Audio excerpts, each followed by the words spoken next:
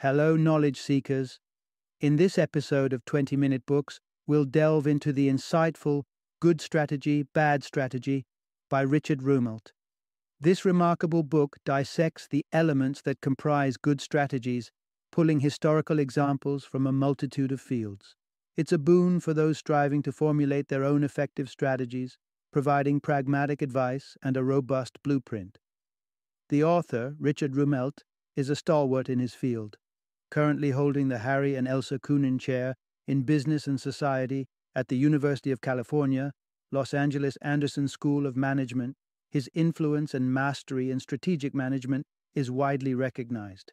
He's even been cited by The Economist as one of the top 25 living individuals wielding the greatest influence on management concepts, and has been heralded as a giant in the field of strategy by McKinsey Quarterly. Good Strategy, Bad Strategy is an essential read for anyone intrigued by the various applications of strategy across different fields, those facing the challenge of making solid strategic decisions, and anyone interested in tracing the evolution of business strategy. Dive into this episode and embark on a journey towards strategic wisdom and enlightenment.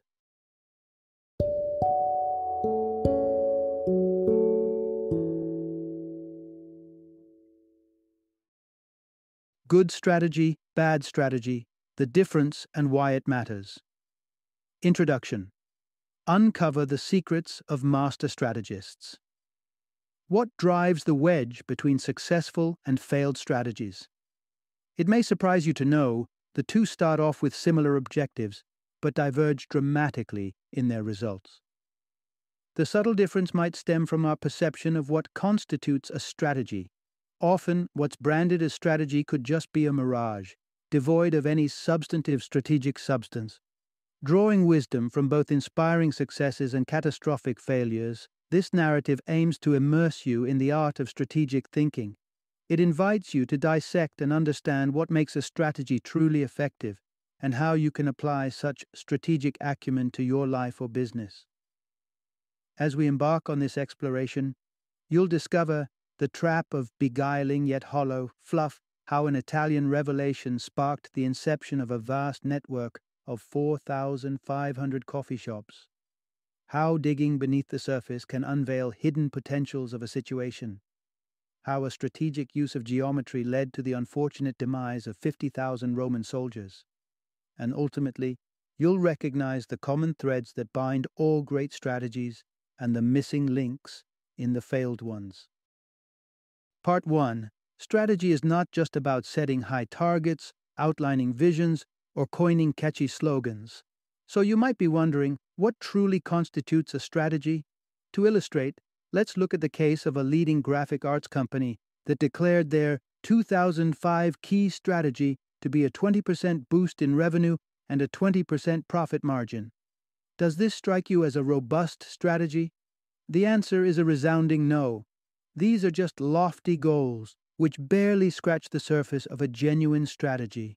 Goals or visions are standalone entities, while a strategy is an interconnected framework of ideas encompassing a detailed plan to realize these goals.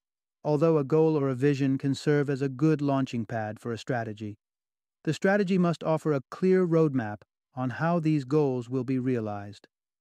For instance, if your football coach simply motivates your team to win the next match, it won't be helpful unless he shares specific tactics to secure that victory. In other words, a strategy needs to provide a concrete plan of action. Unfortunately, many times our goals are mistaken for strategies, and even motivational slogans and buzzwords are presented as strategies. When you notice a conspicuous lack of simple, clear words, it's often a signal that fluff, restating the obvious using high-sounding buzzwords, has been camouflaged as profound thought. Take the case of a major retail bank's self-declared fundamental strategy, offering customer-centric intermediation. Sounds sophisticated, doesn't it? But let's decode this. Intermediation is just a fancy way to describe the bank's basic function of taking deposits and lending them out, while customer-centric implies focusing on customer needs. Upon clearing away the fluffy jargon, we realize their fundamental strategy simply translates to be a bank. What's glaringly absent in these business examples is a tangible action plan.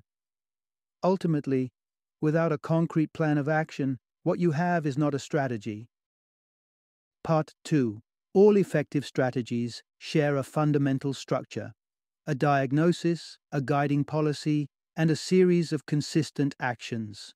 Even though each strategy has its unique characteristics, custom tailored to address specific challenges, there exists a key element integral to every winning strategy: the kernel. The kernel comprises three interconnected parts: the diagnosis, the guiding policy, and a consistent set of actions.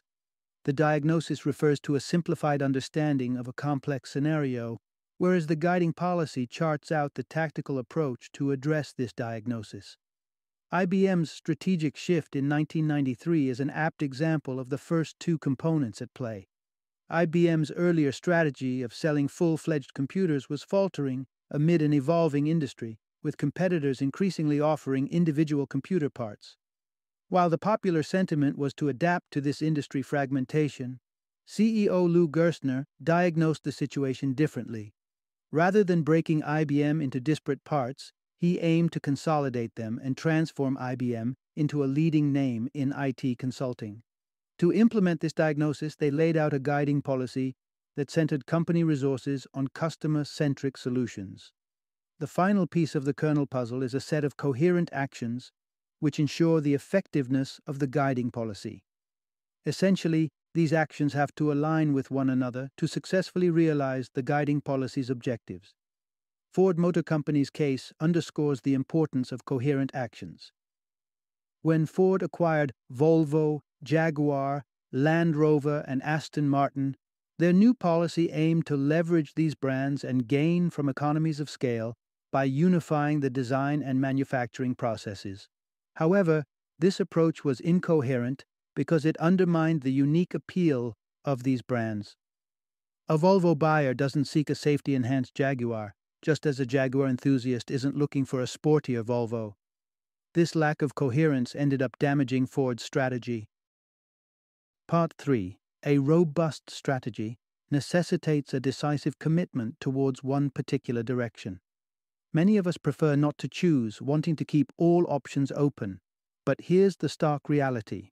When it comes to crafting a strategy, indecisiveness is not an option. You'll have to make tough choices. A powerful strategy requires you to identify the top priorities and channel your resources accordingly. Attempting to juggle everything at once will only set you up for failure. Take the case of Digital Equipment Corporation, DC, a computer manufacturer that found itself in troubled waters in 1988, struggling to compete against a new wave of PCs. The management was in a dilemma about the company's next course. Should they focus on constructing ready-made systems, on creating customer solutions, or on advancing microchip technology?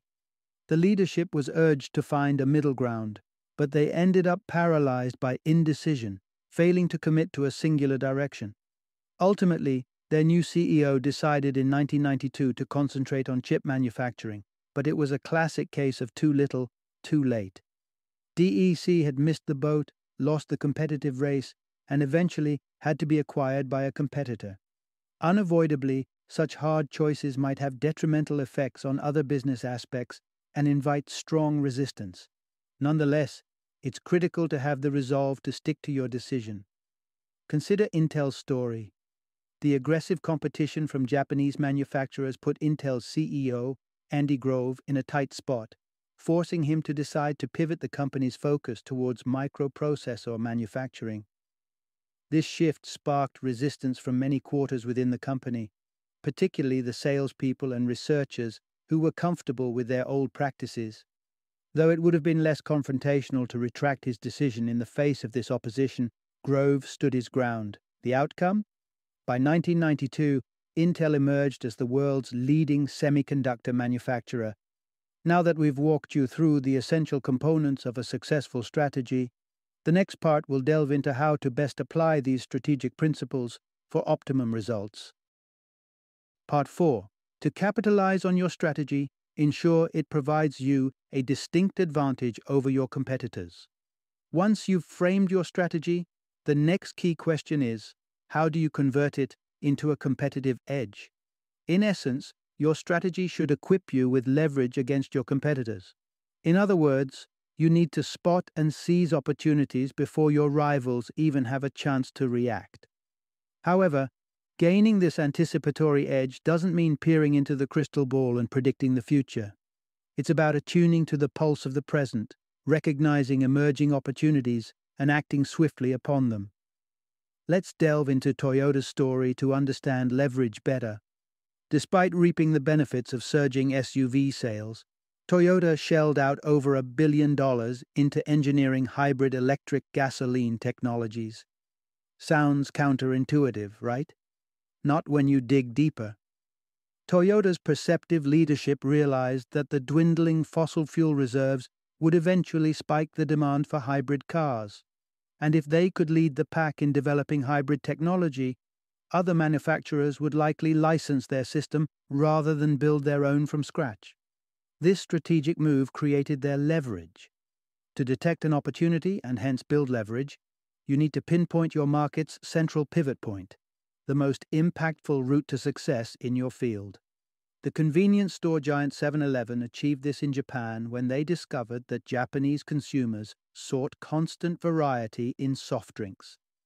Identifying this preference for variety as their central pivot point, 7-Eleven designed their strategy around it. The average 7-Eleven store could only stock about 50 types of soft drinks, just a tiny fraction of the over 200 brands available in Japan. So, to maximize the variety on their shelves, they meticulously researched and documented local tastes. Each store then offered a range of brands that catered to those local preferences, enabling 7-Eleven to rotate a wide variety of drinks. This pivot-centered strategy provided 7-Eleven with a substantial advantage over competitors whose stores didn't meet the Japanese market's demand for variety. Part 5. Strike a well-balanced chord between your resources and actions, tailored to your unique context. With a solid strategy under your belt, you may feel poised for a breakthrough. However, there's still critical work left. Ask yourself, have I accounted for my resources, and does my strategy fit the realities of my current situation? A sterling strategy consists of actions, grounded in your current context, that dovetail seamlessly to amplify your advantage. To illustrate this point, let's wind back the clock and turn to the annals of ancient history, the savvy military strategies of the Carthaginian general Hannibal. When Hannibal took the audacious step to invade the Roman Empire in 216 BC, he found himself in a tight spot at the Battle of Cannae, pitted against a Roman army that outnumbered his own by 85,000 to 55,000. So how did he counter this challenge? By crafting a strategy rooted in his resource constraints and dictated by his circumstances. Hannibal ordered his soldiers to form an arc, the middle of which then fell back, simulating retreat as the Romans advanced. The Romans took the bait and chased the retreating soldiers into the gap left by Hannibal's army. As more Romans surged forward, they found themselves increasingly hemmed in, unable to wield their weapons effectively. The flanks of the arc then circled behind the Romans, initiating a lethal onslaught. The battle ended with more than 50,000 Romans killed, while Hannibal's losses amounted to just around 5,000. This grim tale has a vital lesson at its core. Hannibal painstakingly calibrated each action in his strategy to naturally follow from the preceding one. His deftly constructed strategy brought him a decisive victory against overwhelming odds. The crème de la crème strategies, like Hannibal's, acknowledge the balance between resources, feasible actions, and the optimization of both. Like Hannibal, strive to formulate your strategy that leverages your limited resources as efficiently as possible. Part 6. Leverage the inherent dynamism of business landscapes to seize a commanding position in your market. In a business world that never stands still, crafting strategies that capitalize on these shifts can be rewarding. But how do you bring this to life? In many instances, the most significant impacts of change can be so glaringly apparent that they fail to offer you any distinct advantage. However, these pronounced changes often usher in a multitude of less apparent second-order effects that can open doors to fresh opportunities. Consider the advent of television. It was fairly predictable that free television broadcasting would pose stiff competition for movie theaters. But the cascade of second-order effects wasn't as easy to foresee. One such repercussion was felt by the Hollywood studios. Previously, these studios enjoyed a captive audience base. But with television emerging as a new entertainment medium, their regular audience started to dwindle. To recoup this lost revenue, they started funding independent films that could cater to niche audiences and draw them back to the cinemas. Independent filmmakers and writers reaped the benefits of this shift, receiving substantial funding from major studios to bring their niche film projects to life, a less evident second-order effect stemming from the proliferation of television. However, not all markets are susceptible to frequent changes, especially those where advancements to existing technologies come at a prohibitive cost. In such scenarios, you can instigate change through innovation. Take the example of the photographic film industry in the 1960s. Black and white photographic film had been refined to such an extent that further research investments didn't yield a significant return on investment. This hindered new entrants from challenging the industry behemoths like Ilford in the UK and Ansco in the United States. Nevertheless, a few nimble players, including Kodak and Fuji, dared to disrupt the status quo. They ventured into the realm of color film, where innovation opportunities were aplenty. Through continuous enhancement of this new technology, these disruptors ignited a shift in the market and swiftly ascended to the top. Part 7. A well-crafted strategy leverages your competitive edge, constricting rivals' opportunities while exploiting your resources to the fullest. With a grasp of the mechanics of strategy, you may be wondering, how does a strategy give substance to grand visions? In most scenarios, a strategy accomplishes this by bolstering competitive advantage, the knack of creating more value at lower costs than your competition. So how do you construct a strategy that achieves this? One route is through the deployment of isolation mechanisms, which confer you with a competitive edge by curbing your rivals' opportunities. Consider Apple's iPhone as an example. It's fortified by multiple isolation mechanisms operating in synergy: the power of the brand, the company's credibility, and the complementary iTunes service, complete with its vast media library. These elements make it challenging for competitors to create competing products. Their competition isn't just against the product, but also its powerful marketing apparatus, its comprehensive operating system, and its image. Apple has cornered its market so effectively that the only crack in the armor a competitor might exploit is to sell a similar product at a lower price, a Herculean task by any measure. Another strategy to secure a competitive edge is by generating higher demand for your resources. The marketing maneuvers of the wonderful pomegranate juice company serve as an excellent example. Initially, pomegranates were just a minor crop in their orchards. However, the owners observed that pomegranates yielded higher profits per acre than other crops. This prompted them to invest in research, unearthing previously unknown health benefits of pomegranates. They then purchased 6,000 acres for pomegranate farming, multiplying U.S. pomegranate production capacity six-fold. Subsequently, they launched their pomegranate juice as a fresh fruit beverage, stressing its numerous health benefits. Being the largest producer of pomegranates, they were poised to benefit exclusively from the soaring demand they had stirred up, without having to share the spoils with any other manufacturers or competitors. Now that you've gleaned insights into effective strategy implementation, the next part will show you the ropes to becoming a master strategist. Part 8. Embrace strategy, akin to a science. Construct strategic hypotheses, put them to the test, and fine-tune your ideas. Armed with an understanding of the fundamentals of a sound strategy and the ways they have been applied in real-world contexts, how do you evolve into a proficient strategist? Your journey begins with the creation of strategic hypotheses. educated assumptions about how a specific situation operates or could potentially operate. These assumptions serve as valuable guiding lights as you contemplate your strategy. Take, for example, the hypothesis proposed by Howard Schultz following a trip to Italy in 1983. The unique Italian espresso experience can be replicated in America and would be well received by the public. Schultz was deeply impressed by the elegance and charm of Italian espresso bars, where patrons enjoyed premium coffee in a relaxed social ambiance. This stood in stark contrast to the American coffee scene, largely dominated by inexpensive, mediocre coffee. Motivated by his hypothesis, Schultz decided to put it to the test. He persuaded his employers at a Seattle-based roasting company to allow him to set up a small espresso bar within their premises. That company was none other than Starbucks. Much like Schultz, you should assess your hypothesis to glean new insights and formulate fresh hypotheses rooted in those findings. Initially, Schultz emulated the authentic Italian model, but he soon realized that Americans preferred to settle into chairs instead of huddling around the bar, so he introduced chairs and tables. Next, he observed that many American customers favored their coffee on the go.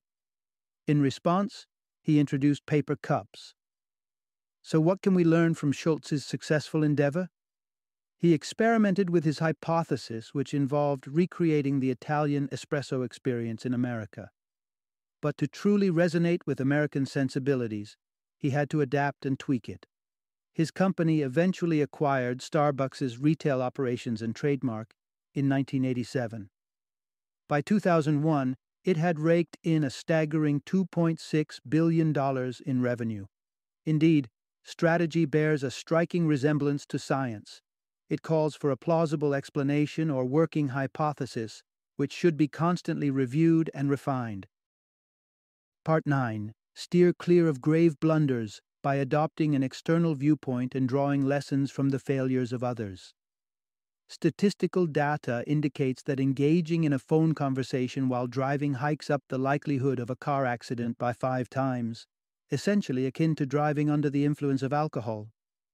However, despite being privy to this fact, many people, when confronted with a choice, tend to convince themselves, "It wouldn't happen to me, I'm an adept driver."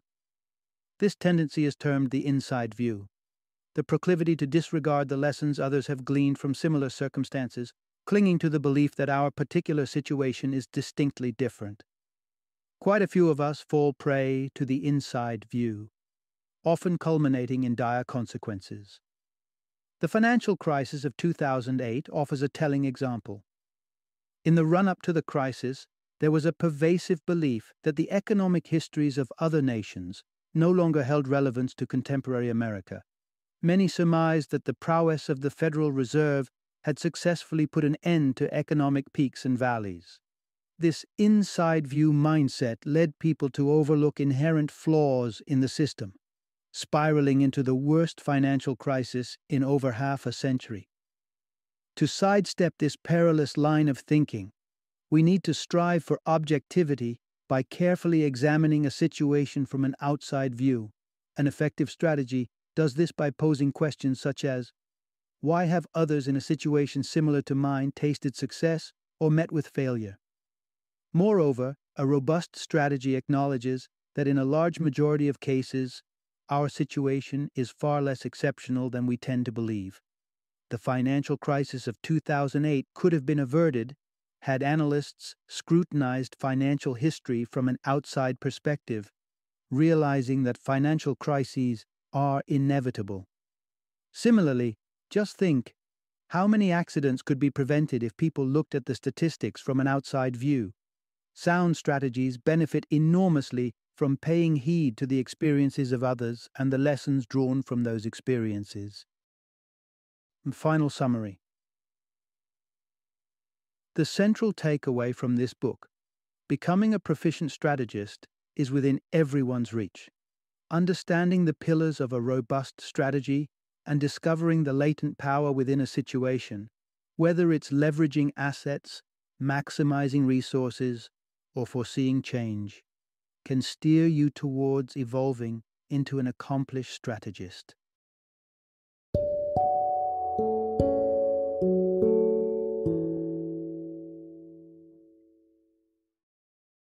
Thank you for joining me today on this journey of learning and discovery as we explored the insights of another thought provoking book in our growing library of knowledge. If you've enjoyed our time together, please take a moment to follow our podcast, give us a 5-star rating, and share 20-minute books with other knowledge seekers. Your support truly means a lot. Don't forget to join me again in the next episode, where we will delve into another enriching book. Until then, happy reading and happy listening.